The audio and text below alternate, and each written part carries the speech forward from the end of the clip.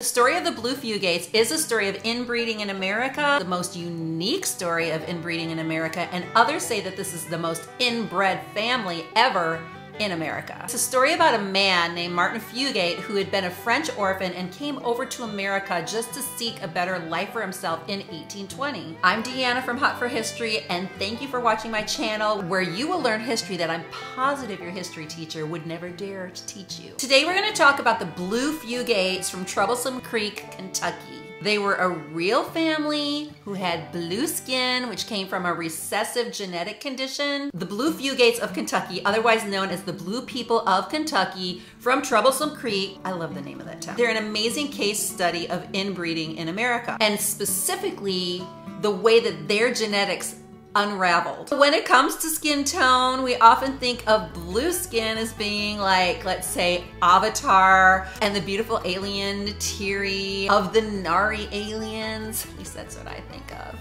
Or we think of the Smurfs, the little fairy or troll people cartoons that were so odd and so strange for so many years. Do you remember the Smurf cereal? Well, Smurf Berry Crunch had this blue dye in it actually that made people poop blue. That's why it was discontinued. And the blue dye within the cereal actually was the same blue dye that they used to make blue jeans. It was making people get so sick. Now there seems to be a connection because the blue fugates actually had something flowing through them or something not flowing through them because of the inbreeding that caused the blue skin. We'll get to that in a second. So in a nutshell, think of the blue fugates as being sort of a cross from the very gorgeous Neytiri Nari people, only shorter and not as good looking, and the Smurfs that had a mysterious element within their blood. Let's go back to Martin Fugates. He came to America from France in 1820, and then he went to Troublesome Creek in Kentucky because the US government was offering free land to anybody who would settle there, and he's like, heck yeah, I'll go there and I'll get free land. His skin was blue, he didn't like being in France, he didn't like getting all those looks, and he liked the idea of being in a remote part of the world. So there was this mystery because the only way for people's skin to get blue is something genetic, or when people's skin is blue, you often think of, okay, there's not enough oxygen, or there's something chemically wrong with them or toxic. And if you go onto Google and you see this guy, Paul Carrison, well, that is because his skin's blue, and Paul Carrison was on Oprah talking about turning blue with Dr. Oz, but on Oprah, he used too much colloidal silver. Ironically, he kept taking that his entire life, and he thought it was going to make him healthier, but he died at the age of 62 in the year 2013, and he was still taking the colloidal silver. I'm not dissing the colloidal silver. I'm just saying that there is a possibility that some kind of external thing like bad water or toxicity could make your skin blue, but that is not the case for the blue fugates because the blue fugates consistently had this problem, and this is why. So Martin came to America and he married this beautiful woman named Elizabeth Smith.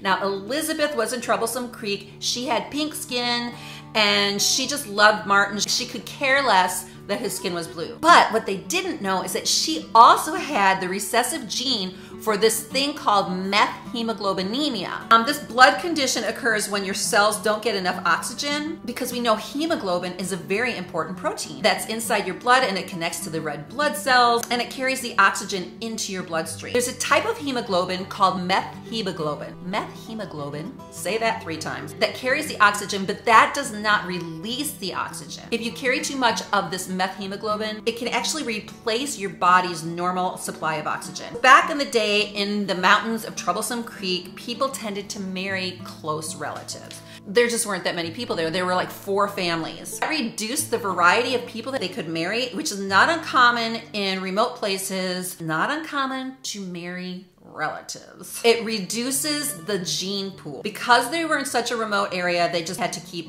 marrying each other. And they didn't want to go anywhere because their skin was blue and they were afraid that people would see them. They didn't want to leave, so they just kept marrying and marrying and marrying people for 150 years. They didn't want to see doctors because they didn't want to be used for like scientific projects. Family members that had the pink complexions tended to leave like during the 1900s. And Martin Fugate and his wife had 7 kids. 4 of them had blue skin, 3 of them had whiter, pinker skin.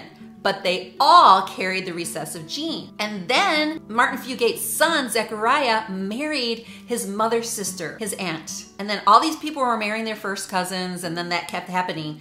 So even though for you to get methemoglobinemia, you would need both parents to have the gene, 1 in a billion chance that people would get this methemoglobinemia because both parents would need to have it. But in this case, everybody ended up having it. The doctors that heard about it, they're like, well, maybe it's a heart condition, maybe it's a lung condition. And when we think of blue people, we think of babies that maybe come out of the womb and they're blue and we have to resuscitate them. When somebody's dying, we have to give them CPR because they're blue. There was a young hematologist named Madison Cowan. This was like Madison Cowan III, and he was fascinated with blood and he heard about these people. He said blood cells always look beautiful to me. He was kind of a blood nerd like that. And he helped to isolate an antidote for cholera during World War II and Parkinson's disease. So he was a solutions guy. But he wanted to meet one of these people, but he never saw them. There was this nurse named Ruth Pendergrass. She had had one woman come into the clinic and she's like, oh my gosh, you're blue, are you dying? And the woman was like, no, I'm one of the blue people of Kentucky, don't worry about it. And then there was another person who came in and they all thought that